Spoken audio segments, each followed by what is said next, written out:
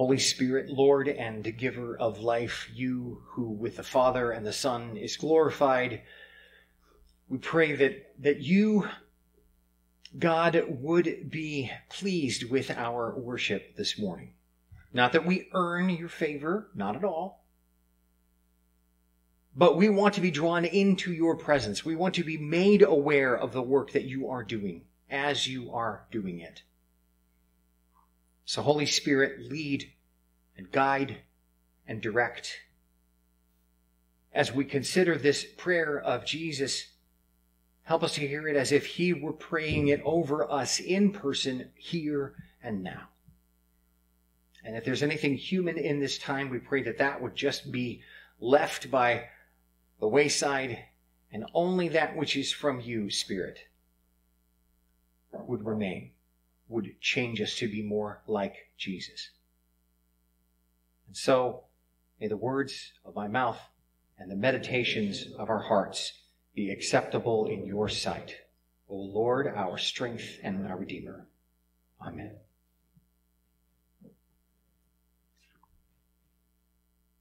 Have you ever made a pinky swear? A pinky promise with someone? Often when you're little kids.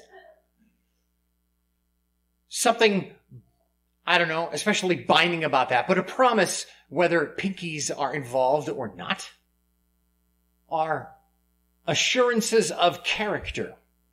The one making the promise is basically saying, I will do whatever I can do in my power to fulfill my word. And yet I read a story this morning about a couple who's having some difficulties because the man promised the woman that they would travel in their new year in 2022. And the man got wrapped up in work and did not keep his promise. And the woman was upset about it. And so this year for 2023, she has already booked her vacation. She has already got it planned. And if he can get free and would like to come along with her, well, that's just fine. But she's going. She is not depending on him to keep his word because he didn't do it last year. Now, granted, some of those things may have been in his control and some of those things may not have been. But the fact of the matter is that humans, when we give promises to one another, we base our promises on our intentions. We mean to keep our word, but sometimes unexpected things happen. With that in mind, consider this. When God makes you a promise, he's keeping his word.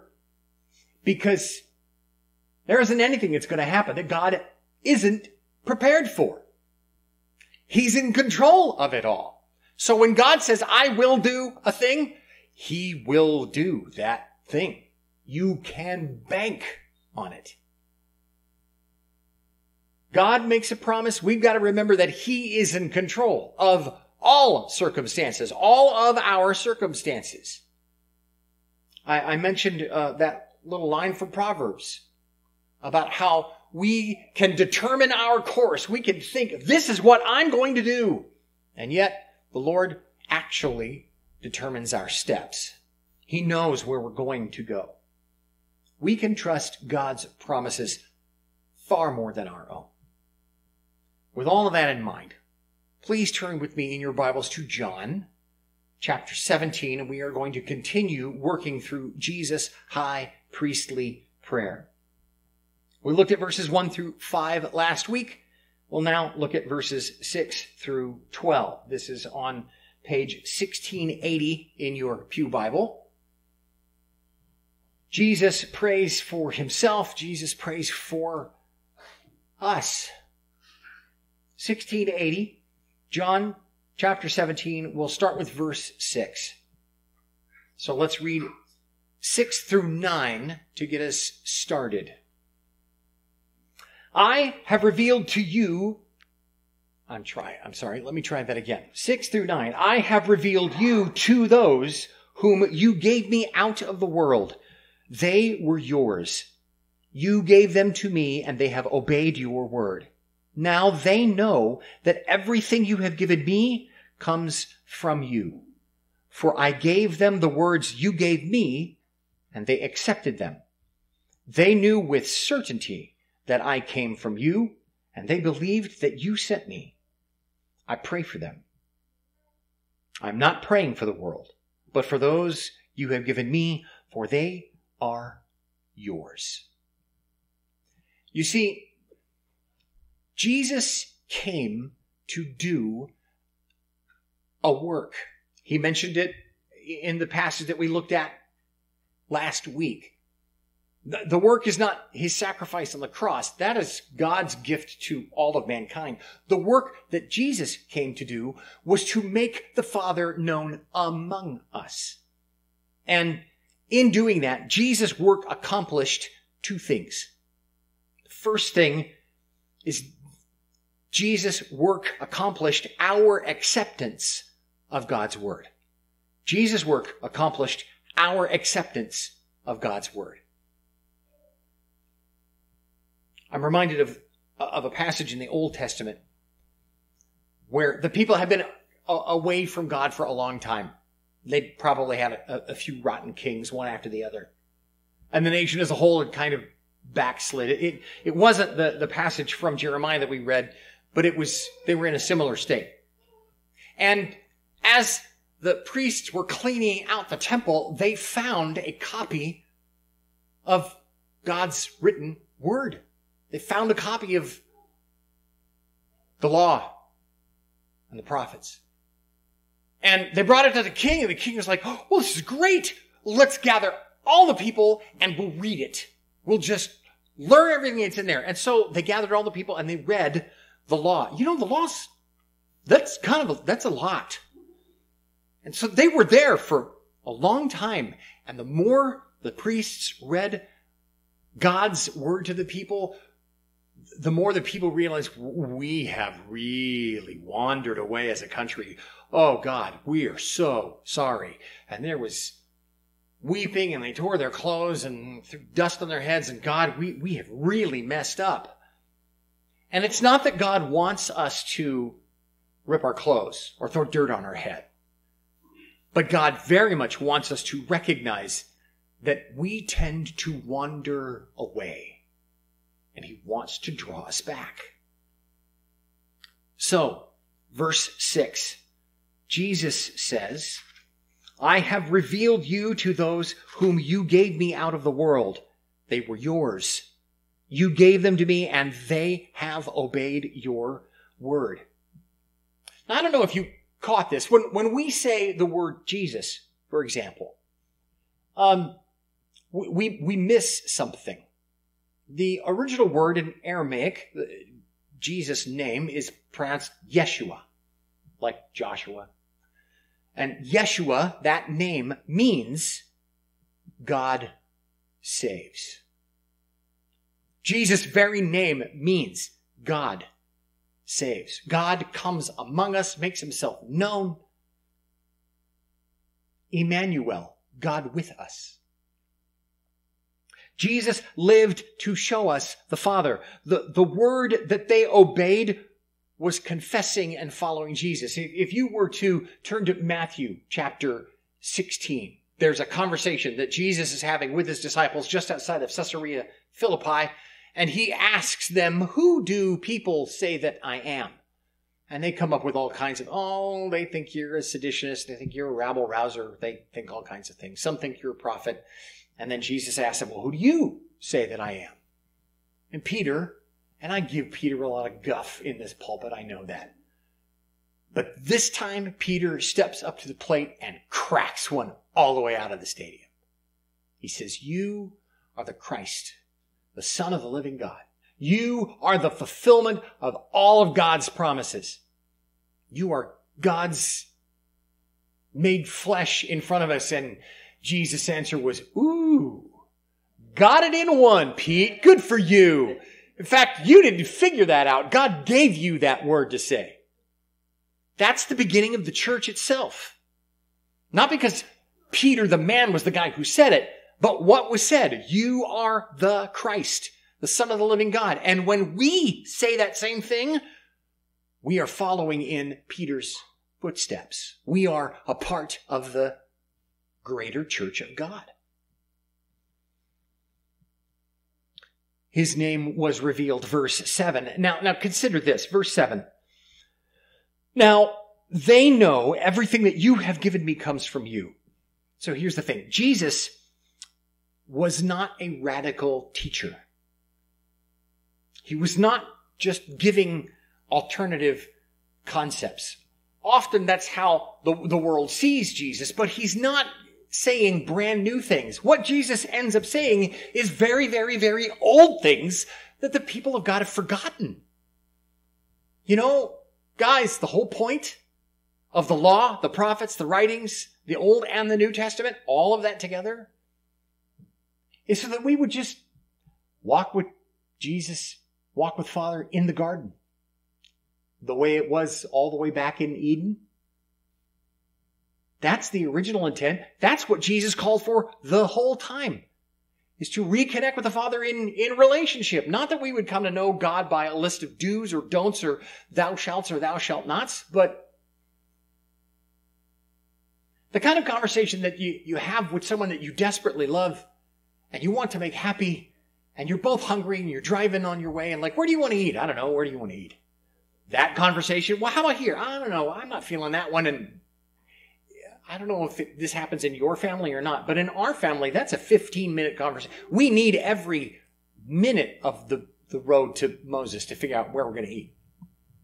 The back and forth relationship, that's how we're supposed to walk with God. Look at verse 8. For I gave them the words you gave me, and they accepted them. They knew with certainty that I came from you, and they believed that you sent me. The words that Jesus gave us are words of truth, words of righteousness, of peace and reconciliation, of life and salvation, the gospel, all of that. And all of that is in the Old Testament. We might have to dig around and find it a little bit, but God is constantly telling his people in the Old Testament, walk with me. Spend time with me. I would rather your hearts be invested than your sacrifices of sheep and cows and birds. To obey is better than sacrifice. Just come to me and say, I'm sorry, Dad, I blew that. Can you fix this? Yes? Oh, well, can we go for a walk? Yes? Well, let's do that. That's the original intent. That's what Jesus called us to do every day, to walk with him. Verse 9, there's a thing that he says here. I pray for them. I'm not praying for the world, but those you have given me, for they are yours. Now, it's always the best way to read Scripture is to recognize that the guys who actually physically held the pen, the original authors, Jesus, God is the one who inspires you, who puts that word in their hearts, but they're the guys who write the stuff. The original authors have an original audience, and they have an idea in their head that they want to communicate to the original audience. We are eavesdroppers. When we read the text, none of us are the original audience. And so Jesus is saying to the 11 disciples, remember, they've just had the Last Supper. Judas left to go get his mob. They are now walking on their way to the Garden of Gethsemane. And Jesus is praying for them. I pray for them, these 11 guys, the original disciples. God has chosen those original disciples. That's the original group for whom Jesus is praying. Now, here's the thing. We get grafted into this. All of these original disciples ended up sharing the truth that they knew about Jesus with the world, and people came out of the world and trusted Jesus and became followers of him themselves. That's how we got there. God knew this way before the foundation of the planet, but we didn't. We knew it when we heard the gospel for the first time and responded to it. Or maybe like me, you heard the gospel for the 100th time and then responded to it. I pray for not the world, but those you have given me. And that's where we get to say, Jesus is praying for me. Because God, think about this one. God chose you. Specifically had you in mind, knowing every time you would fall down on him, and still it's like, no, this is my kid. I love this kid. This one is mine. God has chosen us. Made us able to accept God's word. The second thing that Jesus did is in verses 10, 11, 12. So let's look at those. Verse 10, all I have is yours, and all you have is mine, and glory has come to me through them. I will remain in the world no longer, but they are still in the world, and I am coming to you, Holy Father. Protect them by the power of your name, the name that you gave me, so that they may be one as we are one. When I was with them, I protected them and kept them safe by that name you gave me. No one has been lost except the one doomed to destruction, that the scripture would be fulfilled. Jesus' work accomplished our acceptance of God's word. Jesus' work accomplished our protection by God's will. Our protection by God's will. You see, in verse 10, Jesus says that the disciples saw the Father in the Son and gave glory to God. This is the idea. Think about it. You remember the old song? He's got the whole world. He's got the whole world. He's got the whole world. He's got more than just the world. He's got the whole, amazingly, probably large universe in his hands. Physicists tell us that the universe is expanding at a rate of whatever miles per hour. I love that thought because really? Expanding into what?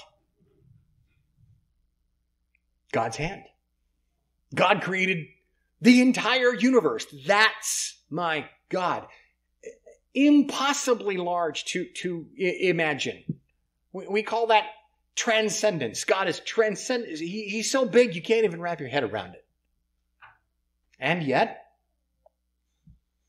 Jesus, the second part of the Trinity, took equality with God and considered it, no, I need to become one of these people. I need to become a baby. So he emptied himself, taking on the form of a servant, and became flesh and dwelt among us. Talk about imminence. Think about this one. I love that song, Mary, Did You Know? When she's holding the baby and realizing she is holding the God who created the universe, and he needs his nappy changed. Imminent, intensely personally close at the same time. That's our God. We see the invisible Father, what he's like, because we're able to look at the visible Son. And verse 11 talks about protection. I'm not going to remain in the world any longer, but they're still in the world, and I'm coming to you. Holy Father, protect them by the power of your name, the name you gave me. Yeshua doesn't technically just mean God saves. It's Yah saves. Yahweh, God's name, will save. He makes himself present and known. That word protect, to keep, to guard. All of those who are in Jesus Christ, all of those who have recognized God's promises and have said, yeah, I want that. When we live in those promises, we are bonded together with God and with each other.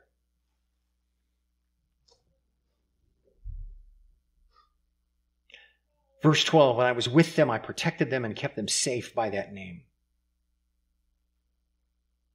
The name that you gave me. God has a promise. God has a plan. God has a purpose. Now, I know this is true in my life. I know it's true in lots of people's lives that I've talked to. There are times when we screw up, and sometimes we screw up big time. And we might think, God's just got to be done with me. It's got to be over. I mean, how could God forgive that thing?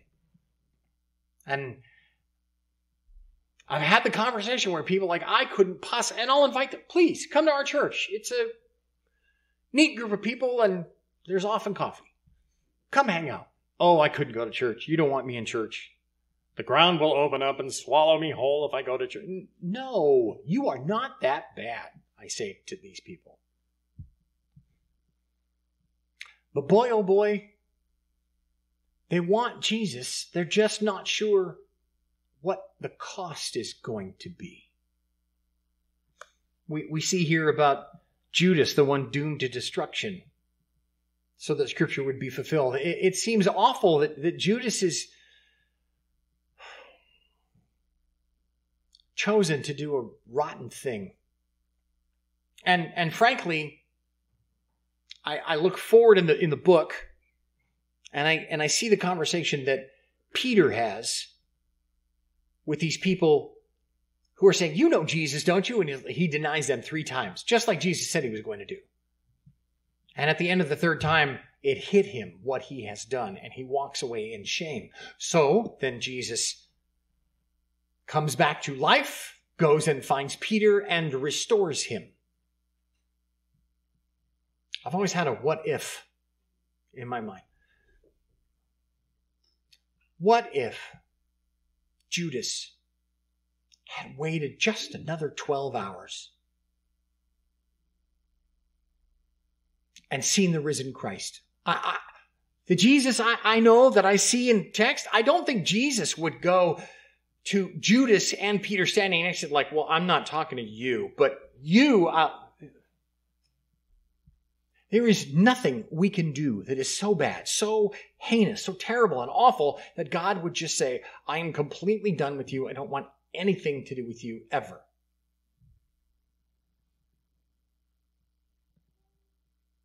God has a promise and a plan and a purpose to bring you home to Him.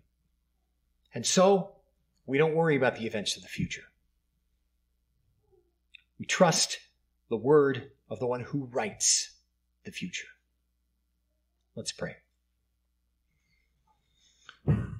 Now, Lord, here's the truth of it. I say this statement that we don't worry about the events of the future, and I know that that's a good ideal.